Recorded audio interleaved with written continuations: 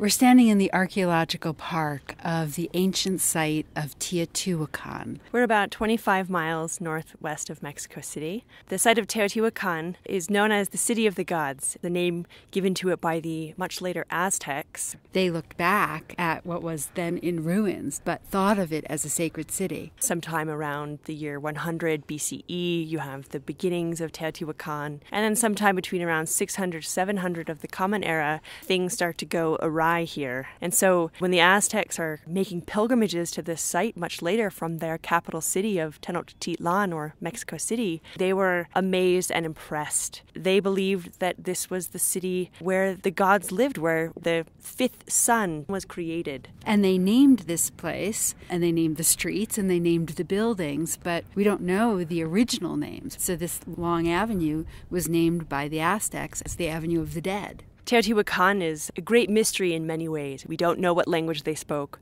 We don't know what they called themselves.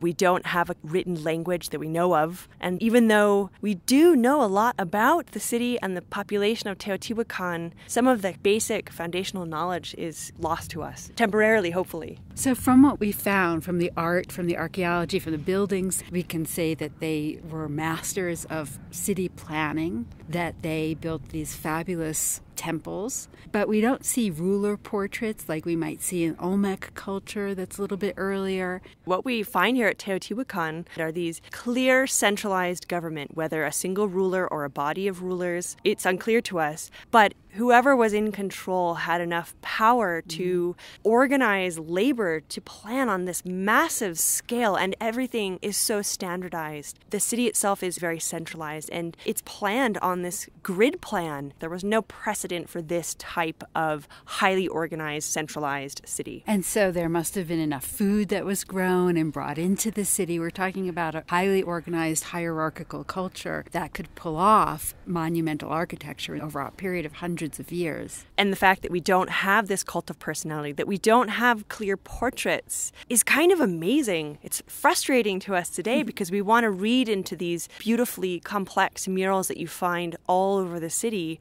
We want to see rulers. We want to see narratives that talk about the ideologies that are being conveyed to the population through a ruler or rulers. But what we see in these murals instead are the main deities, some kind of storm god, some type of great goddess, animal figures like coyotes and jaguars and warriors.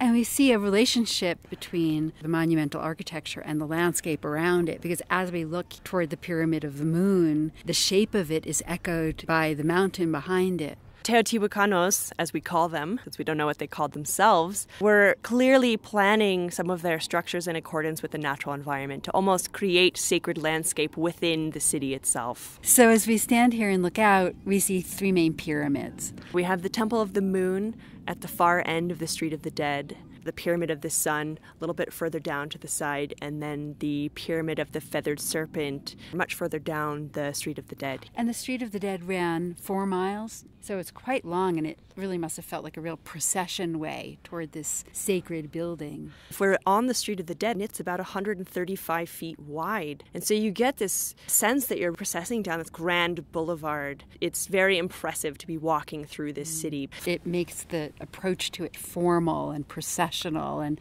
ritualized. And when we look at the Pyramid of the Moon, it would have originally been even taller with probably wood structures on top. And we also have to imagine all of these buildings would have been stuccoed and then brightly painted, so the city would have been extremely vibrant. Off the Street of the Dead, there are approximately 2,000 apartment complexes on this grid plan. A lot of the ones close to the Street of the Dead are more complex. We think that they were for elites, and they too are heavily decorated with things like mural painting. So we have to imagine something that looks entirely different than the ruins that we see today. We also have to imagine all the activities here, whether they're ritual or merchants. So only a small portion of the site has been excavated. There are continuing excavations here. Archaeologists are finding amazing things on a regular basis, including a recent discovery of a tunnel under the Pyramid of the Feathered Serpent.